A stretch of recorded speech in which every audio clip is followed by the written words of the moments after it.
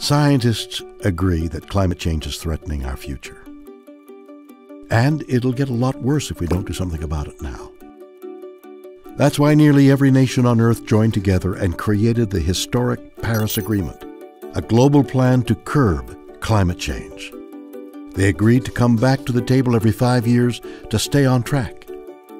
Unfortunately, many people are now worried that the United States won't stand up to meet the challenge. But if we look closer, there's reason for hope. Today, over 3.3 million Americans are working in the clean energy economy, more than all the jobs in the fossil fuel industry combined. Half of America's largest companies have a goal to cut climate pollution, the equivalent of eliminating pollution from 45 coal-fired power plants every year. Over 400 cities have pledged to cut carbon pollution and build climate-smart communities. 60 U.S. cities even have climate targets that are stronger than the U.S. target under the Paris Agreement.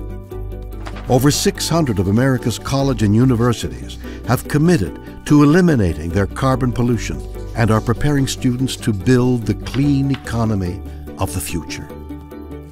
And because government action still matters, thousands of U.S. businesses, university presidents, mayors, and citizens are asking Washington to keep the promises America made in Paris and accelerate low-carbon policies. But when our government does less, we all need to do more.